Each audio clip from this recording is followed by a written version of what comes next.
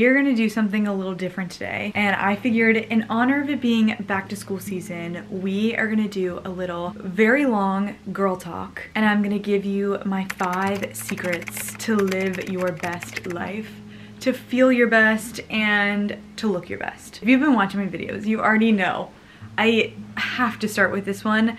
Journaling is the best thing you can do for yourself, because journaling will strengthen the relationship that you have with yourself, because I think seeing your thoughts on paper and working through different emotions, just the best way to build like self-trust. Also a really good way to emotionally regulate yourself when like you're triggered or you're stressed about something. Writing it down, just write it down. I think that nowadays it's so easy to kind of like outsource all of your issues and talk about things with your friends or your family, but I think that getting to the root of like what you want to do is the most important, because ultimately like this is your life and your decisions impact you the most and not your friends or your family. And I just think that journaling is a good way to kind of like reduce the noise of other people's opinions about your life. Next up, we have something that quite literally like just changed the game for me. And I used to hate working out, but ever since I implemented lower impact workouts, my mental health got so much better. My physical health got so much better. I feel so much like stronger than I've ever have. I also, guys, this is also coming from someone who did not play sports in high school. Like I've never played sports. I mean, I did play sports when I was like in middle school, but not high school, definitely not college. What really got me into it was actually like going to classes, because classes I feel like hold me accountable. I mean, not saying that you don't need classes to do like Pilates or yoga or anything like that, because there's so much online content where if you go on YouTube, you can search up like a 10-minute Pilates workout and they're so good. So I highly recommend that, because it's also one of the best ways to regulate your nervous system. Even just like going for a walk. I always say that emotions are like energy in motion, and walking, like doing a little hot girl walk, can make you feel like $1,000,000. Like you put on some Beyonce, you go on a walk, you come back, confidence through the roof. It's sleep hygiene. I used to struggle with my sleep so much. I got an Oura ring because I was like, I knew that I wasn't getting good quality sleep, and I was like, something's gotta give. So I got the Oura ring, and then I did a deep dive on so much research about sleep. So let me put you on, because that's what I'm here for. The #1 tip that I got was that you need to have your room dark, cool, and quiet, and eating like 2 hours before bed is the best way to go. A tip that has actually made me stop waking up at 3 a.m. every night was having carbs at dinner. Like having carbs at dinner has made me sleep through the night. I'm not even sure really what the science behind that is. I think because it's slower to digest. That is my #1 tip. Because it also helps with your blood sugar regulation, and I think that is what causes you to wake up at 3 a.m. It's also your cortisol levels, so if you're stressed out and you're waking up at 3 a.m., like you gotta do some yoga, do some slow impact workouts, try journaling, try these tips that I'm talking about.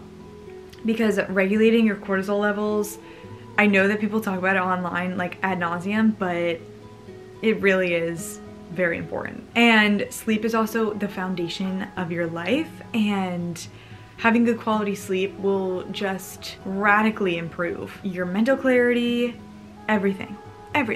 2 quick things about sleep that I learned is try looking at the sun first thing when you wake up, and then try limiting your alcohol, because that can really impact your sleep. Pretty sure it's even like having like 1 or 2 glasses of wine or something you can have a shitty night's sleep because of that.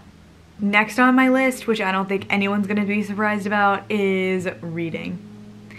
You guys know I love to read, so if you need to be held accountable for reading, join my book club, and it's really fun. We meet once a month, and we have the best time. So if you want to join my book club, there's a link in the description. My #1 tip when it comes to reading is to find a genre that you actually enjoy reading. Like, you don't have to read all of these, like, okay, this is actually me talking to my younger self, where it's like, you don't actually have to read all of those like literary fiction books that like make you look really cool and smart. Who fucking cares if you want to read like a YA book or like a fantasy book or a smut book? Like, stop judging yourself so harshly and just read a good fucking book that's good in your eyes. Reading is subjective because all of us have different opinions about what's good and what's bad. So just read something that you enjoy, because I'm telling you, anything is better than scrolling on your phone for hours before bed, because your mind is a sponge. It's gonna take in any information that you tell it. So you might as well be feeding it good, positive things. That's like another random piece of advice that I have, is be so selective with the content that you are consuming, because that shapes your life. The content that you're consuming on a regular basis directly impacts your mental health. And I'm very, very passionate about limiting your scrolling and being very mindful of the influencers that you follow and the content you're consuming. It all directly affects your quality of life and your mental health. And I'm just trying to look out for you. If I could go back in time and change anything, it would be to stop reading so many self-help books before bed, because I constantly felt like I needed to be somewhere that I wasn't. And instead of just focusing on where I was at that present moment, I was worrying about problems that weren't even a thing yet. And it was just a waste of time. I just wasted my own time being anxious about these things, or trying to feel like I was like missing out on something, or like trying to get ahead when I felt like I was running out of time. But you're not. You're not running out of time. You have plenty of time. Chill out. Last thing that I'm going to talk about that I grouped into one is meditating and affirmations. You guys, this one, I could make probably a separate video just talking about this and how much it has changed my life. But after we have regulated our nervous system, meditating is so much easier. I also think that guided meditations on YouTube are heavily slept on. There are so many good guided meditations on YouTube that you can look up like abundance meditations, self-love meditations, any type of visualization you want to do is on YouTube. I recommend doing it before you go to bed or first thing when you wake up. Instead of picking up your phone, do a guided meditation on YouTube. Your life will change, because your energy will change. One thing I've learned about affirmations is repetition will dissolve any disbelief you have when it comes to affirmations. Like, if you struggle with self-esteem issues or you don't feel confident, I want you to repeat affirmations like for 10 minutes a day, 3 times a day, and just drill it into your brain. Like, I want you to go crazy with these affirmations. And I think that journaling is also a good way of pinpointing like where your limiting beliefs lie. If you have any, you might not.